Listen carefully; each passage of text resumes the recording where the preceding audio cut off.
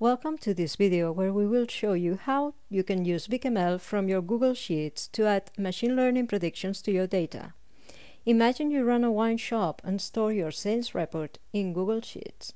It contains the characteristics and the total sales of each wine you have. When you must choose new wines to be added to your wine chart, would you like to know which ones will sell better just like this? But maybe your Google Sheet has a list of patients in a clinic study and would like to find which are alike to apply certain treatments. Similarly, if you run a business, it's important spotting the groups of customers that might be interested in promotions of some of your products.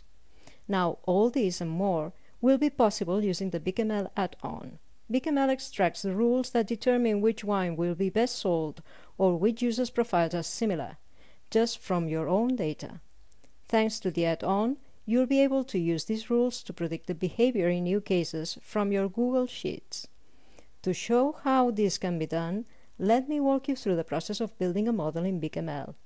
Once you register in BigML as a new user, you land in the development area, where some toy sources are ready for you to play with. You make your choice, and pressing the down arrow button can instantly create a dataset from any source. The dataset summarizes all the statistical information and is the starting point to create your models or clusters. The model will contain the rules to predict from your new data what are the expected values of your objective fields.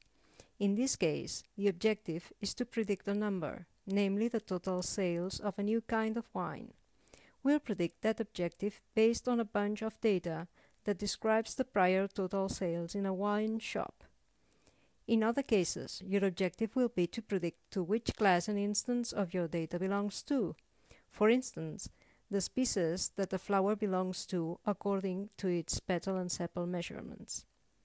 In a different kind of modeling, clusters, your interest is finding the similar cases in your data, how they group together, which features they do share and which they don't.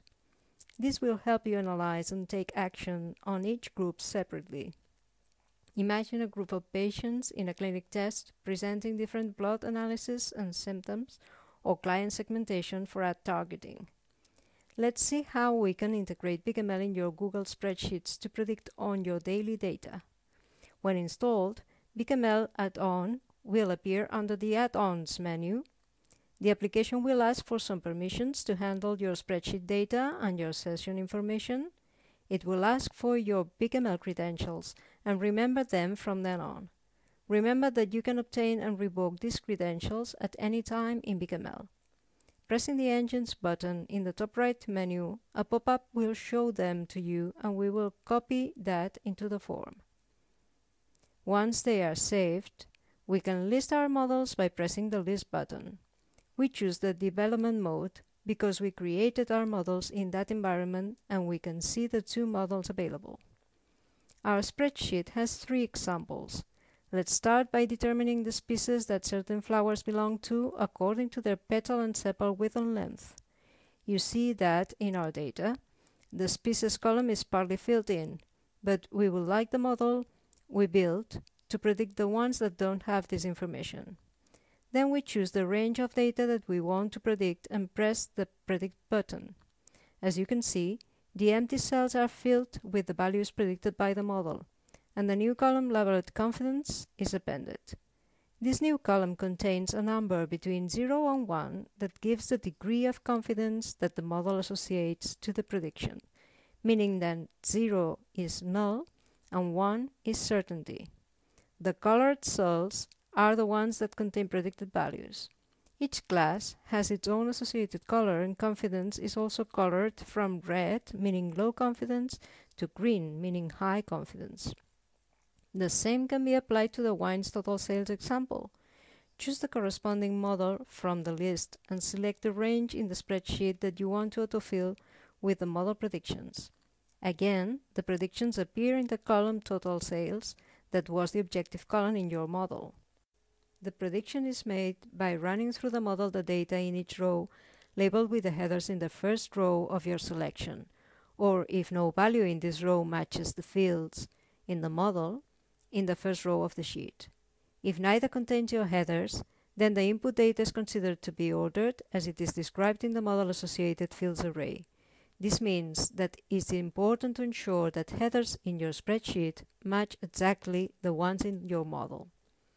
In your third example, we use the existing cluster to group a bunch of observations from a diabetes clinic test.